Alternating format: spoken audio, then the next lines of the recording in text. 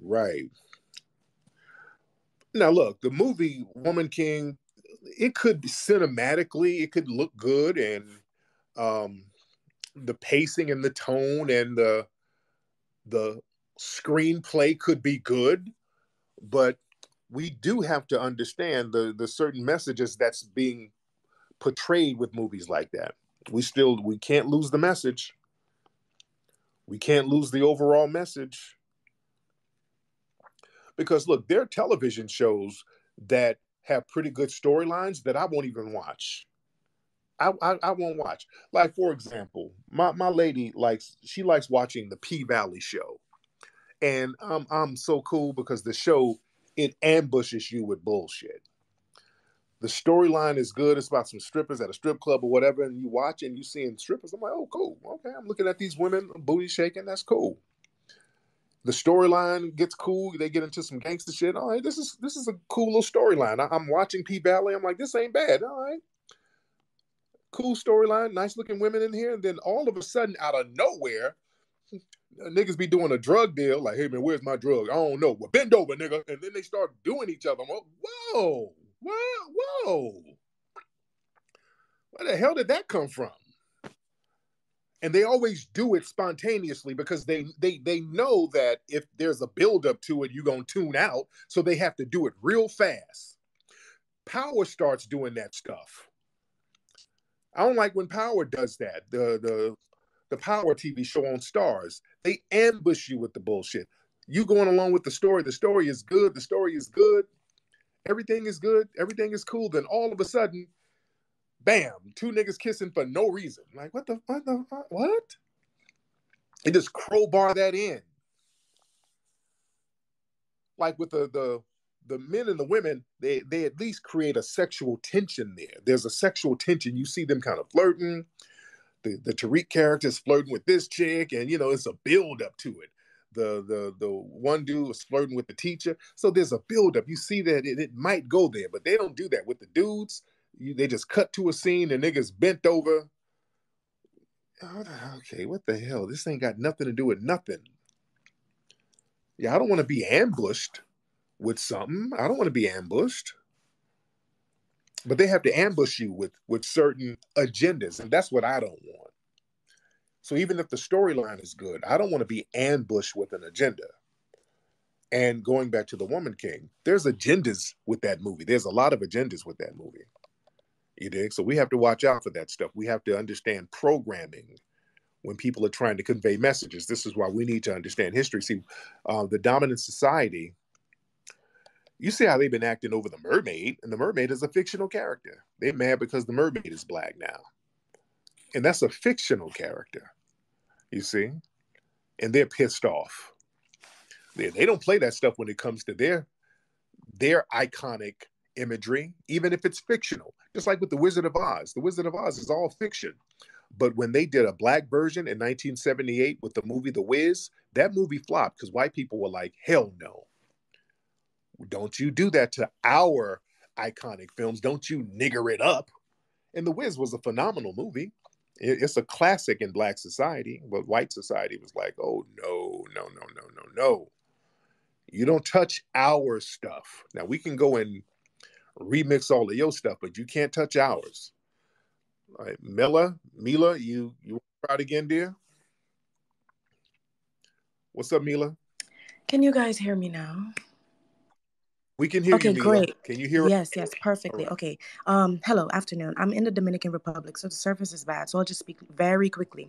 People in general, I feel, need to be extremely aware of the things that they intake for sure. And as you said, Tariq, they use these sneaky tactics. But in addition, women might want to realize that these powerful, independent positions that they're slowly conditioning us to want isn't what we naturally desire for the most part. Okay, that's what I wanted to say. Thank you so much. Now, are you Dominican? No, I'm not Dominican. I'm from the British Virgin Islands. Oh, I see. Got it. Okay, well, you be safe. Yeah. All right.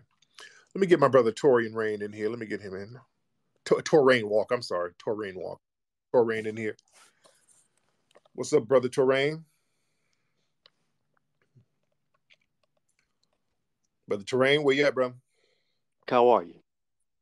I'm good, man. What's on your mind, sir? All right, man. First of all, man, much respect to the things you're doing. I just want to say that. And the, Thank you so the much. second thing I want to say is, to your point, we have to be very, very, very careful about the optics that we consume. And we also have to understand that a lot of the stuff that you're talking about and the things that we're pushing back against, they come from academia and they come from entertainment. And these ideas are not coming from us, but they're being filtered down to us through Black academics and Black people in the entertainment industry. And Yes. yeah, and you feel me? And the reason this is happening is because these people don't really have the ear of Black people. They have the ear of the white power structure and they don't connect with Black people. That's why you get a lot of whack cornball shows that you see on TV and on streaming services, and they call it Black entertainment. That's why you have a lot of Hmm. whack music coming through. And that's why you have a lot of people in positions who are Black who don't really have the best interests of Black people at heart. And then one last thing, and then I'll wrap it up with this. The reason these people have to understand that these people who have the mic do not represent the majority of Black people. They just happen to be in positions where they get a lot of visibility and they get a lot of access because they're feeling they're pushing forth an agenda that the power structure wants to get pushed across. Like I said, a lot of these people, like Karine, who's the spokesperson, who's the White House spokesperson, people like Meghan Markle, this whole thing about like the entertainment with the Little Mermaid, all these people who promote this stuff are projecting what they want to see and they want to call it representation. It's representation for them because a lot of these people are not did not grow up around Black people. So Right. anything that looks like them, anything with a brown skin, they're going to co-sign without thinking about the detrimental effects it has with people outside of their little circle. And that's all I wanted to say. Just people need to be aware of that. Yes, sir. Thank you so much, man. Real good information, brother.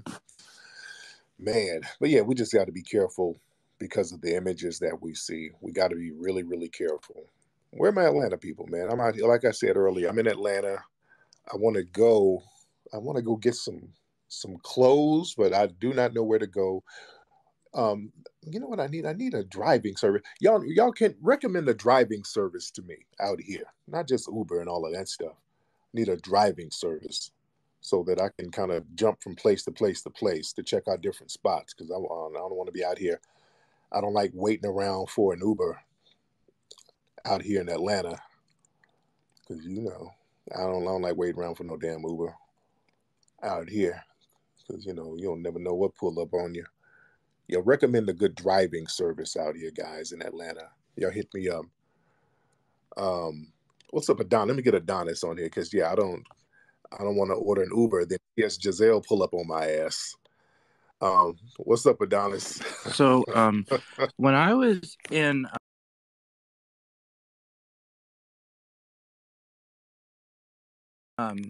like cheer camp in Texas when I was there, and eventually, like I'm gay, it targeted me, and I think it was because I seemed vulnerable, and Yeah. I guess you could say he, was dating me like I was 16. He was almost 30, but we were like dating. And then during that like courtship process, he kept like making things more extreme. And just like watching like this Jeffrey Dahmer thing, like it kind of like reminded me of him, like how he would like manipulate the guys and stuff.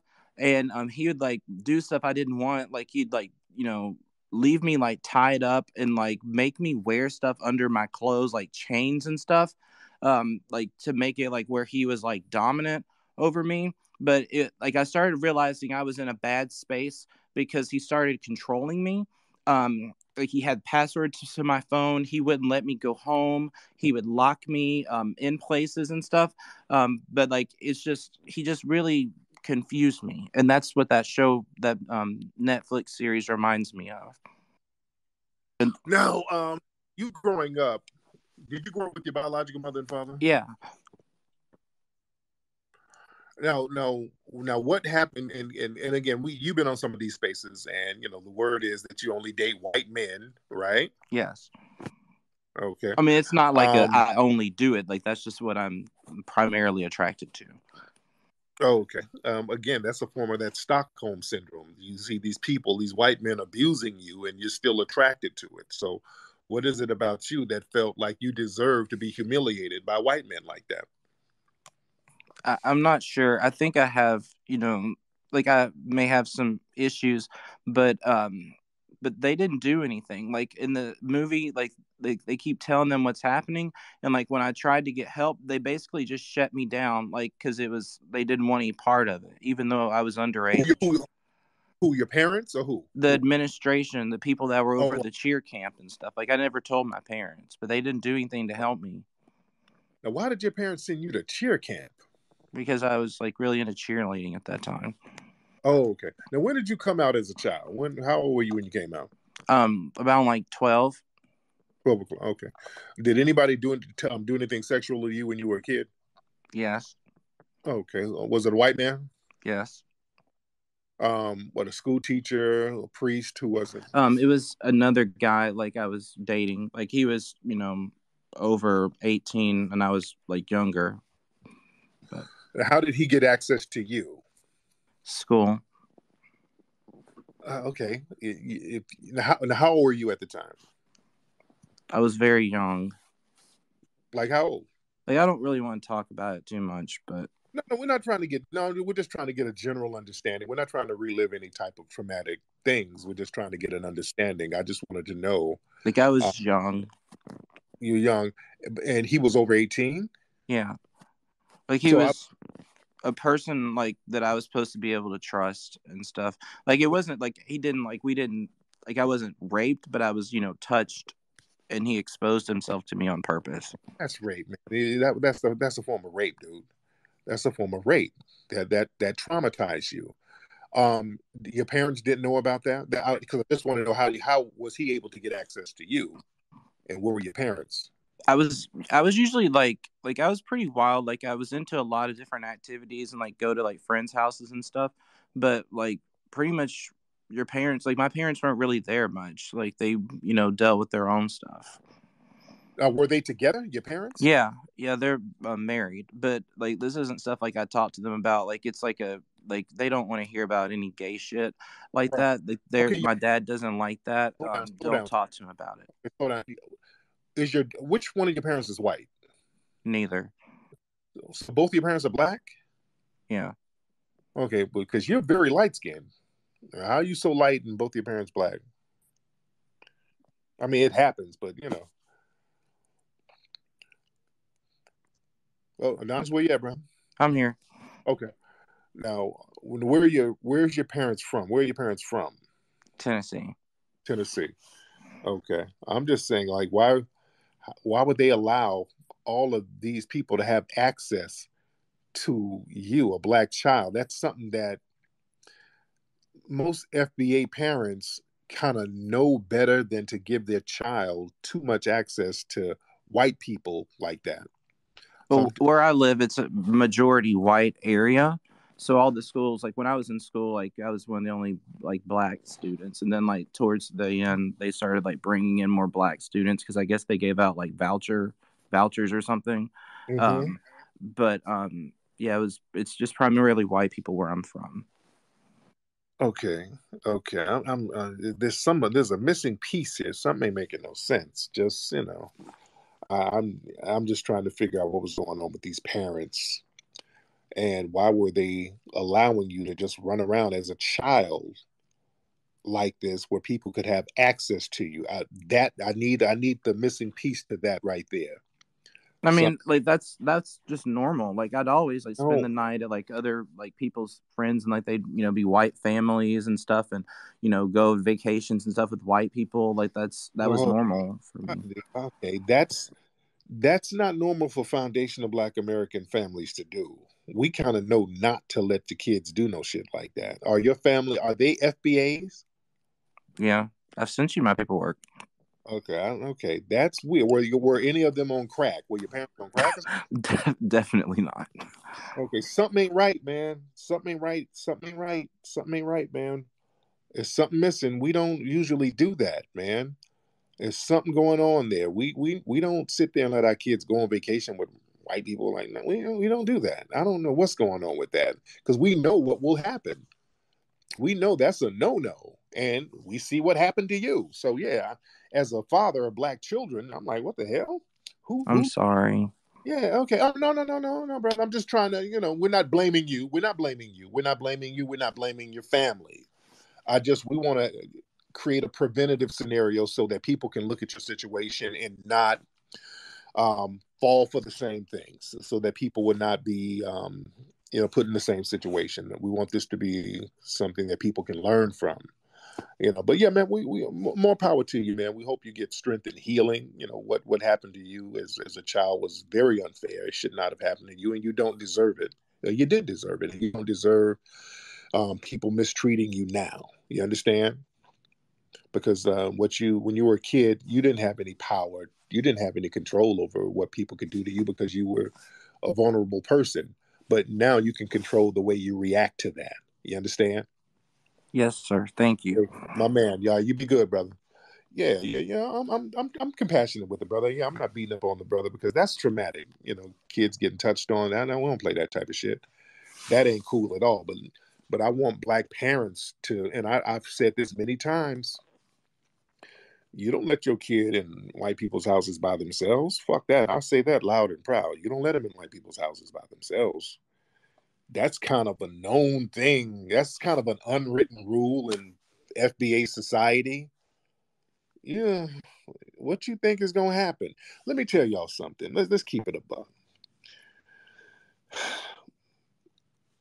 In white supremacist society, when a black person is in a white person's home, you are in a very, very vulnerable position. Because in white supremacist society, they have the right to do anything to you in their home. There's a real big thing about that. When you are in a white person's home, they have the right from the dominant society to do damn near anything to you. I talked about this before.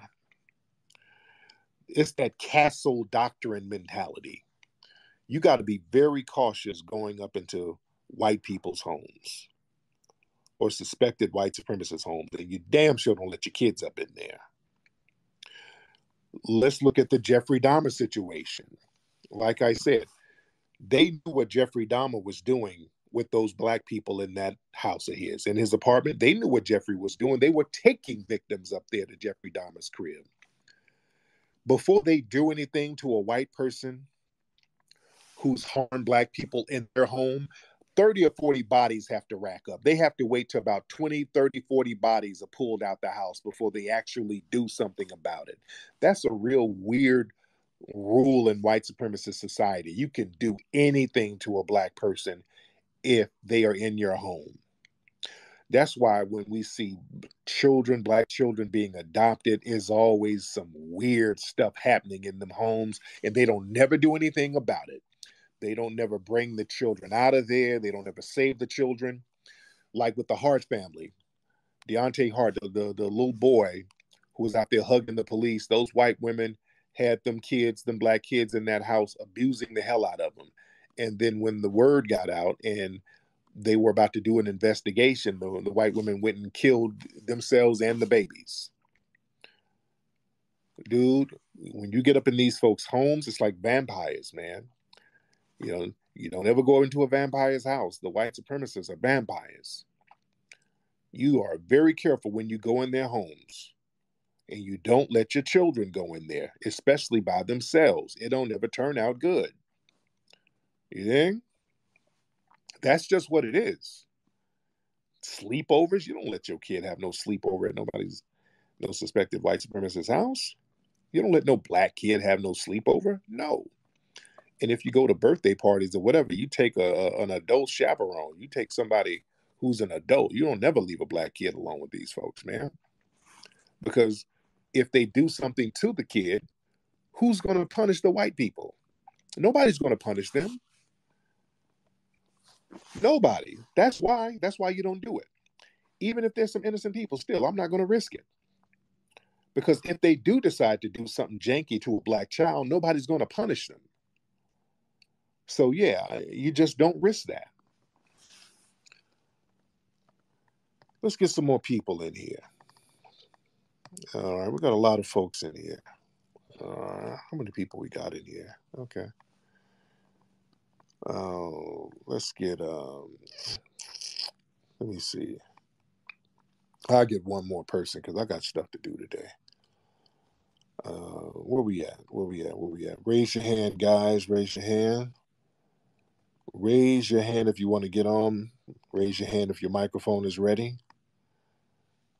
Raise your hand if your microphone is ready right now. T.S. Giselle. No, ma'am. All right. Let's get Black Rhino. I think that's your name. Black. Hop on, brother. Black Rhino, hop on. What's up, man? Netflix, but I don't even got Netflix, bro. So what you doing is needed because you is telling people, you bringing awareness in the community. And I feel like we should take that a step further, bro.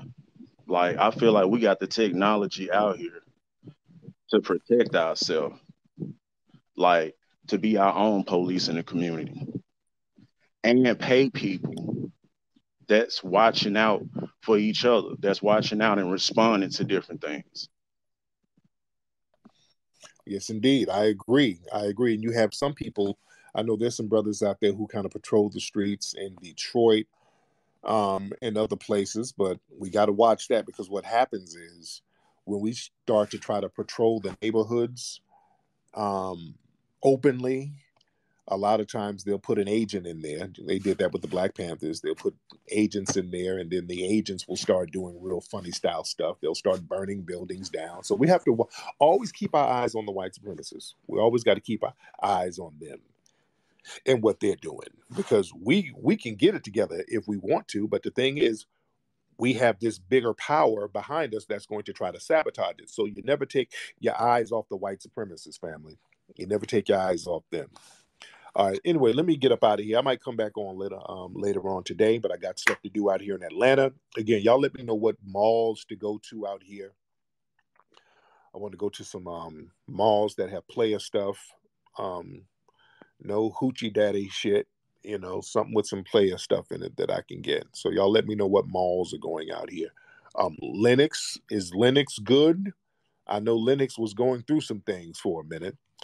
And first there was a lot of moisture, then there was niggas getting shot at Linux. So is Linux okay? Should I stay away from the Linux mall, ladies and gentlemen?